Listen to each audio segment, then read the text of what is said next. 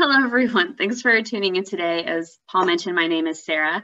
I'm a field ecologist for NEON working out of Domain 7, which covers the Appalachian Mountain and Cumberland Plateau ecoregion.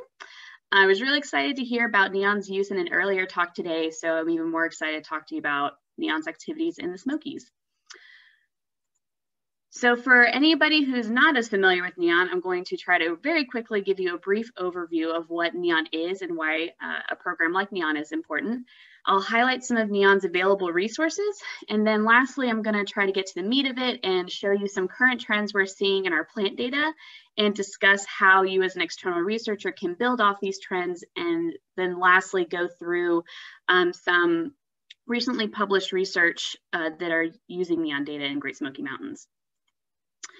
So the National Ecological Observatory Network, or NEON, is a continental-scale data platform which records observations and collects samples from all major biomes within the continental US, Hawaii, and Puerto Rico. So these ecoregions, or domains, represent distinct vegetation, landforms, and ecosystems that are capturing the full range of ecological diversity and climate variability.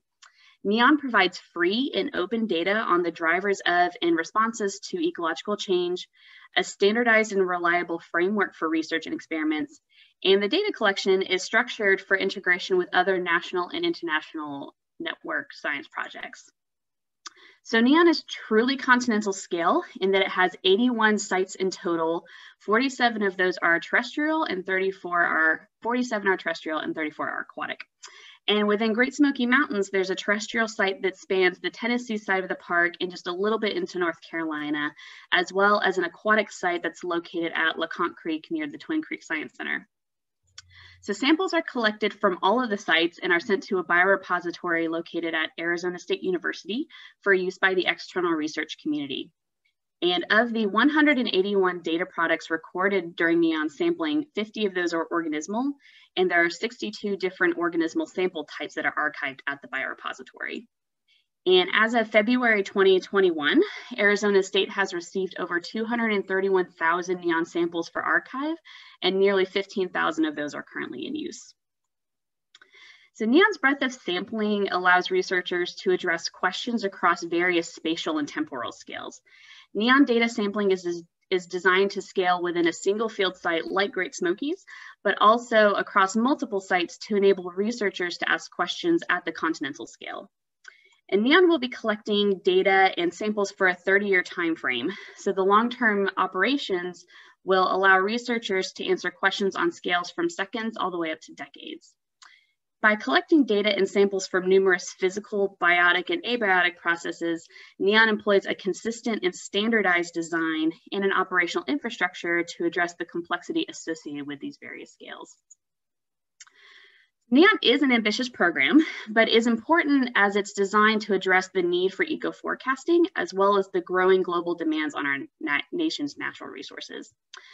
NEON has been designed to provide new information that can be used to challenge and advance current ecological theory and to partner with other organizations to optimize investments in environmental science. And it is the standardization of methods used for data collection which goes to the core of what makes NEON so special as an observatory designed to collect comparable data utilizing consistent methods across a huge diversity of ecosystems. So NEON standardized methods is functionally a combination of 3 different collection systems. There's the automated instruments that are integrated on our tower and aquatic infrastructure that are collecting a wide range of abiotic measurements. There's also the observational sampling that comes in the form of on-the-ground data collection, recording both terrestrial and aquatic biotic data. And airborne remote sensing is performed via scheduled flights that collect a suite of LiDAR and imagery data. The diversity of data collection methods allows for comprehensive sampling at each site. The data can be studied in conjunction with each other since they're collected in close proximity at each field site. This also allows researchers to examine linkages across aquatic, terrestrial, and atmospheric systems. The data are comparable across ecosystems as well as field sites, which means researchers can study connections and patterns and develop models to forecast environmental trends locally, regionally, and even at the continental scale. So that's really briefly, a little bit of background about NEON. And so now you may be thinking, how does NEON work for me? NEON has a plethora of data from nearly all of our sites available right now on our public-facing data portal. The data portal is going to be your primary source for exploring and downloading NEON data and any related documentation. You can search the data in a variety of ways, so by keyword, site location, select dates, or even by data theme. It's open access, so no login is required, and the portal additionally has information related to citing and publishing with NEON data. All of the data are posted after processing and quality checks are performed, and availability is dependent on the type of data product and when the site was constructed. For example, some of the tower sensors stream data every 30 seconds, whereas other data products are loaded once per month or even once per year. For Great Smoky Mountains, our data spans back to 2015 when we first started sampling at the site. So NEON collects a lot of data, obviously, and that can come to you in complex data sets. So knowing how to get started and how to interpret the data is really important. So in addition to the actual data, NEON provides a wide range of data tutorials and workshops aimed at refining coding skills and specifically directed at how to work with NEON datasets.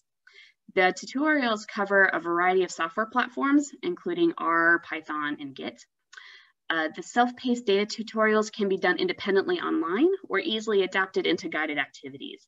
So the structure of NEON data support learning and practicing reproducible research methods, so much so that a lot of faculty adapt them to being used in a classroom as lab or homework assignments, which can also be seen in NEON's teaching modules that were developed by outside faculty who want to bring NEON into the classrooms. And these modules include all the necessary materials. They're concept focused, but also include important skill sets for students like statistical analysis and data visualization. A really cool one that was developed recently focuses on the impact of wildfire on bird communities using NEON data from the Smokies. NEON's coding resources include a variety of packages that have been built specifically to be used with our data sets to make it easier to work with and perform some common algorithms. Much of the available code is community contributed by external researchers using NEON. Code gets shared to GitHub so other researchers can use those resources instead of building their own from scratch.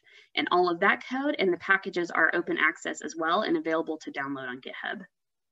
One package in particular that is incredibly useful, if you needed to pick one, is the NEON Utilities package. It downloads NEON data directly from the API and merges it into fewer data sets to make it easier to use. So there's no downloading several Excel sheets and merging them by hand. And while NEON collects a lot of data, we also provide a variety of other resources for the science community. And some of those include the thousands of samples we collect, which are comprised of the biorepository samples, as well as some that could be collected in excess each year. The mobile deployment platforms, or mini towers, carry a sensor suite that mirrors instrumentation currently present on the NEON towers. And these can be used at non-NEON sites for up to a year to support external research, and also used in combination with existing NEON towers to further strengthen the size and comparability of your data sets. The airborne observation platform resources include a hyperspectral imaging spectrometer, discrete and waveform LiDAR, and a high-resolution digital camera. Researchers can request to fly over non-NEON sites during times when NEON does not collect AOP data, which allows you to take advantage of the existing equipment, saving you time and some material costs.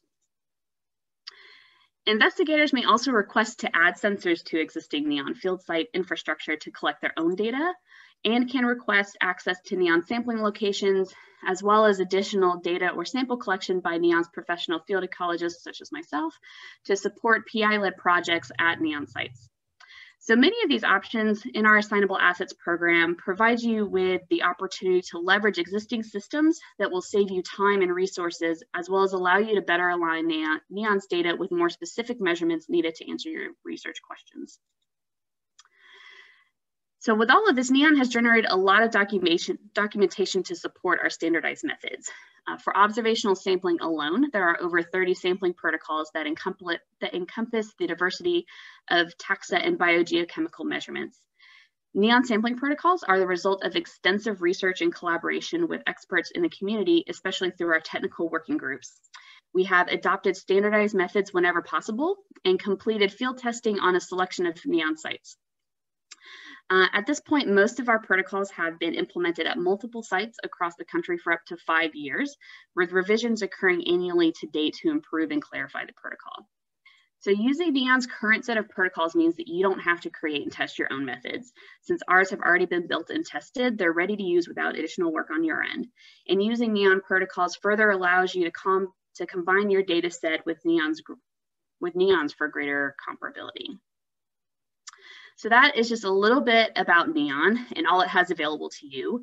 Now I want to focus on one of our data products, plant diversity, and look at some interesting trends we're currently seeing in our data set.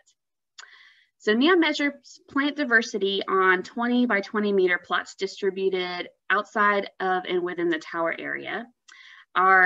For each plot, there are a number of subplots for which plant species are measured. And very generally, we start with the smallest 1 meter squared subplots and record all the plant species within that subplot area, cover and height measurements for each species, and then get cover estimates for other biotic and abiotic variables within that subplot. So things like lichen or rocks or woody debris.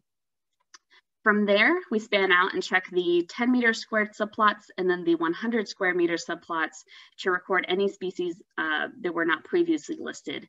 And these are just presence and absence observations only. So from that data, we plotted plant species across elevations to get this graph.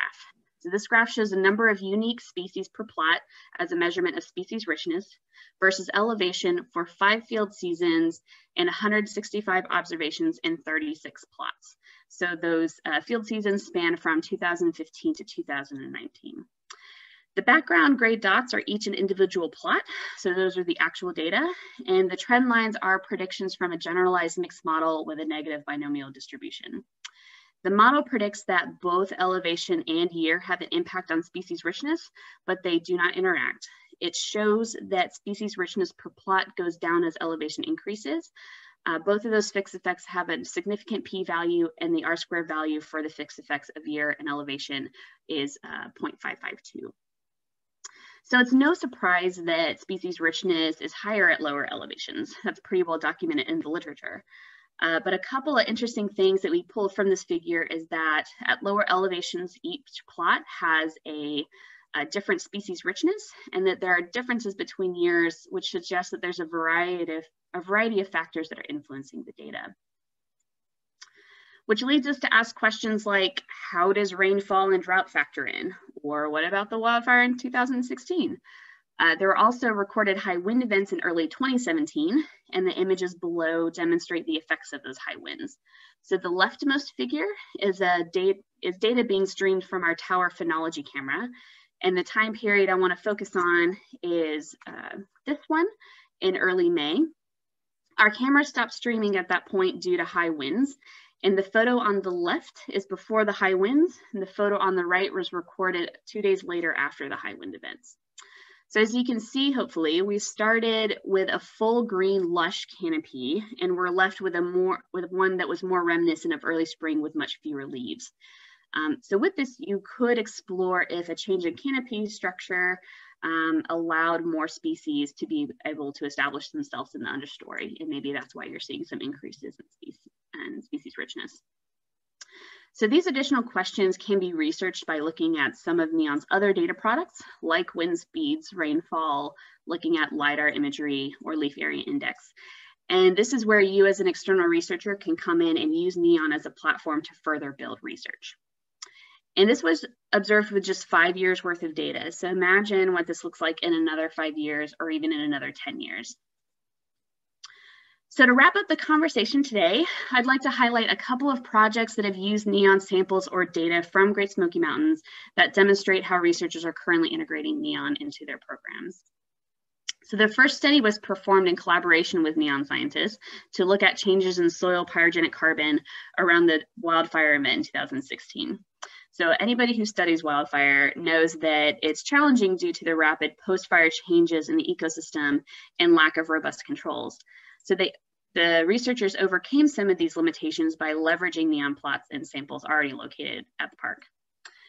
So they used soil samples collected from NEON's distributed soil plots and within the tower soil arrays. They examined pyrogenic carbon in soils from 3 time at 3 time points from areas of just low burn severity, and then at 2 time points from areas burned at a range of lower to higher severity. So they found several interesting results. A couple revolved around burning even at low severity, increased pyrogenic carbon in the organic layers, and moved into some of the mineral layers. And this was further significantly increased with increasing burn severity. And one other really neat finding is that the pyrogenic carbon concentration at of the Great Smoky Mountain samples are similar to those published values from study areas that have historically experienced frequent fire and are currently including prescribed burns as part of their management plan, which is consistent with the hypothesis that Southern Appalachian region historically had frequent fire events and indicates that even low severity fire may be an important mechanism by which pyrogenic carbon is produced and transported into mineral soils. So really, this study is a great example of how scientists can leverage NEON's current infrastructure to opportunistically ask some really interesting questions around natural disaster events. And similar opportunities have been taken with other wildfire events in our Western domains, and even with other natural disaster events like hurricanes and earthquakes. So the last study I want to discuss is also a great example of how you can answer complex ecological questions solely using NEON data that is available on NEON's data portal. This study came from a group out of the University of Tennessee in Knoxville. They looked at 5 of NEON's sites, including Great Smoky Mountains, and built a new LiDAR structural metrics based on the leaf area density at each vegetation height layer, and used metrics to study how different aspects of forest structural heterogeneity explain variation in bird species richness.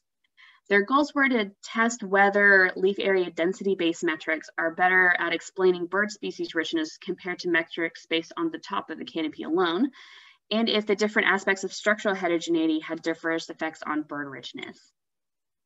And what they found is that bird species richness increased with horizontal heterogeneity, while vertical heterogeneity had negative effects, which is contrary to the previous research.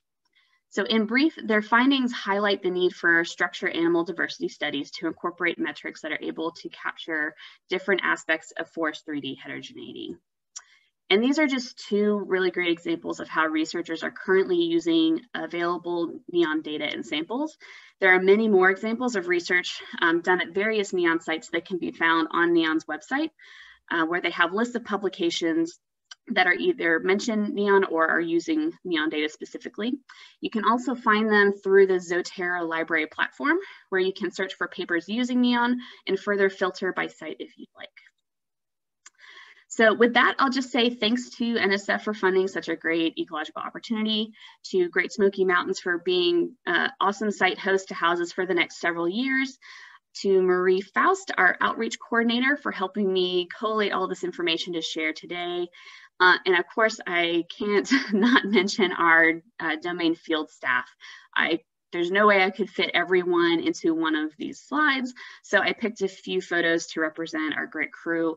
Without them, we wouldn't have an awesome data set to share with you today.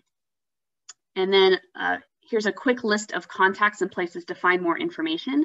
We recently just launched a Getting Started with NEON Data and Resources webpage, which is a perfect place for you to start if you have a lot more questions. But there's also some contacts there, so feel free to take a screenshot, or if you want to scan the QR code, it'll take you to the NEON event page for the Colloquium, which also houses this information. So thanks again.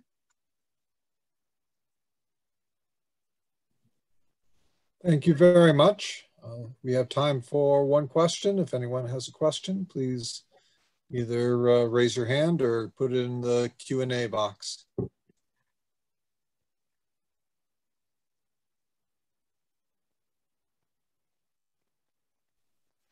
Question, is NEON any closer to display real-time data on their website? Great question. Yes, so they're working on building quicker and quicker responses to being able to upload the data. They recently just did a big upload, some of our more recently, and a few years past data.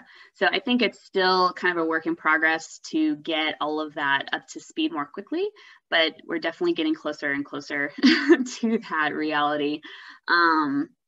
So yeah, I think it's not quite a perfect system yet. We're still building that out, but we're getting closer to real-time data. And I can get some more specifics for you, Jim, and let you know how close we are to that. Especially for our tower sensors. I think we're aiming to get that as close as possible to real time.